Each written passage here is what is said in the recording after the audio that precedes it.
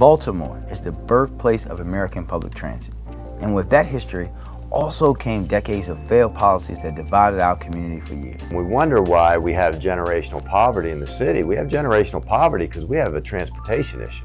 There are enough jobs throughout the state of Maryland, for the most part, for everybody in the region to have a job, but we have to be able to get them there. For those who are building wealth, who are on an income trajectory, they shouldn't be cut out or cut off from care, employment, or any of the other amenities of our community because they can't get there. People that are transit dependent really need reliable transportation to get to the best jobs that meet their skills and needs, and the ability to earn a greater living to support themselves and their families. Baltimore has a situation where we have a population based on a Brookings Institute study of about 60,000 low-income households that don't have a car and don't have access to public transportation to get to an entry-level or a mid-level job in less than a 90-minute commute. I believe transportation moving forward is going to be very critically important as we grow the hospitality footprint. If we make it easier for talent to come to our industry to work, it helps all of us. So I believe moving forward, we need to look at transportation both for your local resident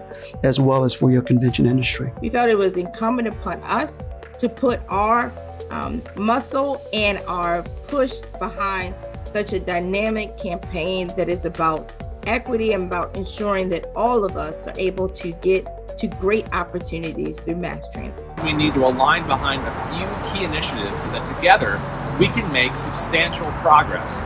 I'm excited to join our partners in the business community to say that now is the time for better transit in the greater Baltimore area. The opportunities for our city are endless, and our business community is a catalyst for this future.